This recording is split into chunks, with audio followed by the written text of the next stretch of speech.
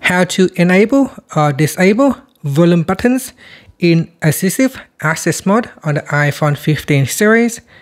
First, let's go back to the home screen by swiping up at the bottom of the screen. Then from the home screen, tap on Settings. Now in the Settings page, we scroll down and then tap on Accessibility. Next, scroll down to the bottom and tap on Assistive Access. Then we scroll down and from here, tap on Allow Volume Buttons. So tap on that to enable or disable Allow Volume Buttons in Assistive Access. So here by tapping on the toggle button, when there is a green background, then it is on, and that means you allow volume buttons in Assistive Access. Finally, you can swipe up to go back to the home screen. Thank you for watching this video. Please like and subscribe to my channel for more videos.